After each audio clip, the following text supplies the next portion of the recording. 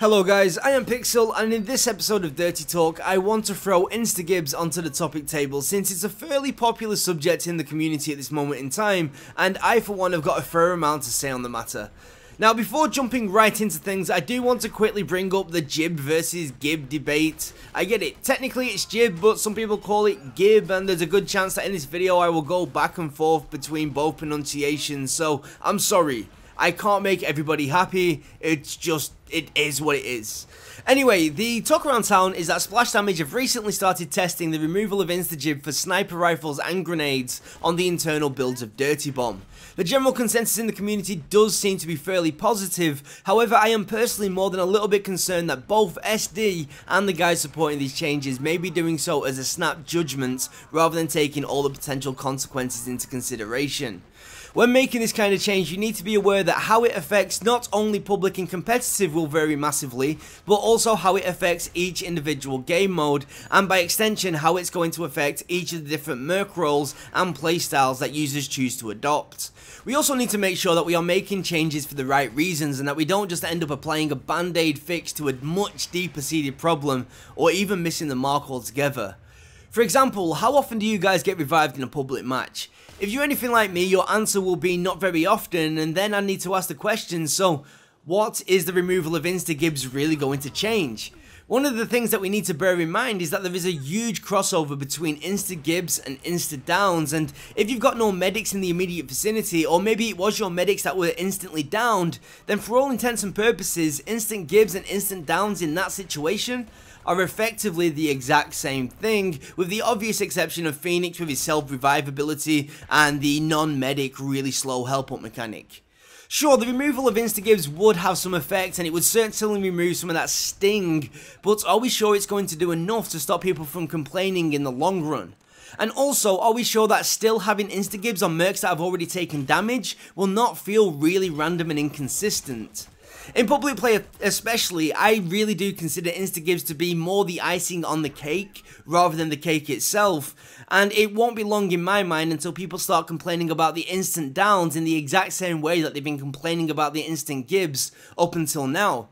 Please understand that I am not saying that removing the Instagibs will be a bad thing, I'm just really wondering, is it ever going to be enough? When it comes to competitive play on the other hand, the shoe is firmly on the other foot, mainly because the medics are such an integral part of any team's lineup. But that fact alone is one of the reasons why I feel that simply removing the Instagibs without adjusting other mechanics would likely cause some rather major problems going forward. For starters, let's have a quick look at that frag grenade. Personally, I have always hated that it had the ability to insta-gib players, and I've been calling for the removal of that ability for a very long time. However, if you was to increase its damage and basically its downing potential to compensate for the lack of insta-gib, then you are arguably creating a grenade which is even more powerful than the one that we already have in certain circumstances, at the same time as making it weaker in certain circumstances because of a medic's ability to mass revive down players and bring them up with a substantial amount of HP. What I would have liked to have seen is the insta-gib potential actually decreased by increasing the radius and lowering the damage, basically turning it into that kind of nade that we see in games like Counter-Strike Global Offensive, where the ability would enable a play rather than being the play itself. I would also be open to ideas such as having the nade maybe only do 100 health damage in the inner radius, but insta-gibbing anyone that it does kill. I think that the major concern with just removing the gib but keeping the down will be that it really entices the other team, the enemy team, to go back to that 5-man all bunched up attack where spamming revives was really the name of the game. Fear is a very important tool, and removing it can result in all sorts of craziness, so I urge the supporters and Splash Damage to really come up with something more than just removing the insta-gib. So moving on to the bolt action sniper rifles, we have even more issues to contend with. First of all, the fear component of a sniper in competitive is one of its greatest strengths, so when you remove that gib potential you also mute the fear and you reduce his power. And while the one-shot gib on down players may seem like a fair compromise on paper, it's not until you start looking at all the maps and the potential situations that could arise that you start to notice all the flaws in the theory.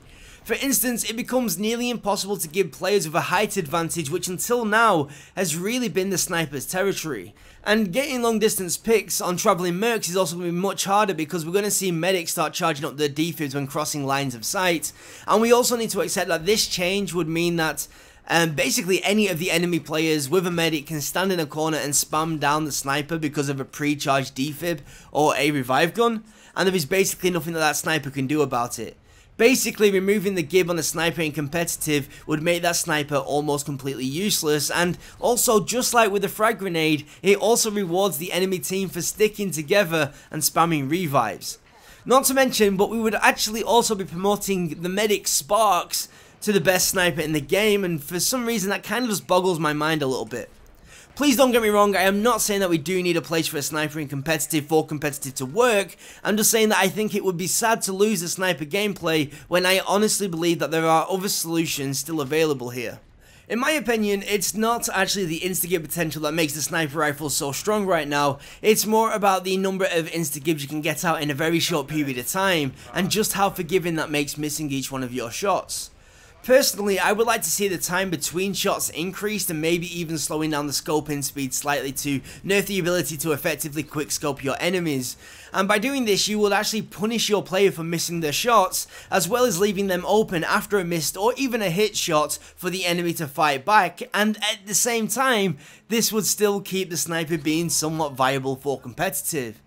This kind of change would also have a much greater effect in public play in my opinion, because like I said earlier, in public play the difference between an insta-gib and an instant down is much smaller due to the unreliability of medics, so I'm not really convinced that people are going to stop complaining about the snipers once the insta-gib is removed.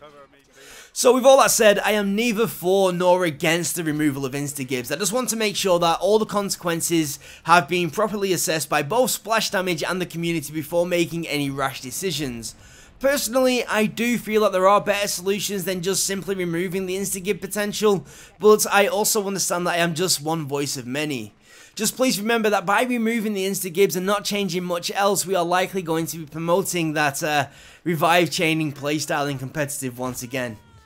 Anyway, these are my thoughts on the whole instagib topic, but I would love to hear yours, so please do leave me a comment in the comment section below this video, guys. I want to quickly thank everybody that's taken the time to watch the video up until now, and if you have enjoyed it, please do leave me a like rating to show your support. And finally, if you've not done already and you don't want to kill me after hearing what I've got to say, then please do slap that subscribe button for some more PC gaming goodness. So, once again, thank you so much for watching. I am Pixel, and until next time,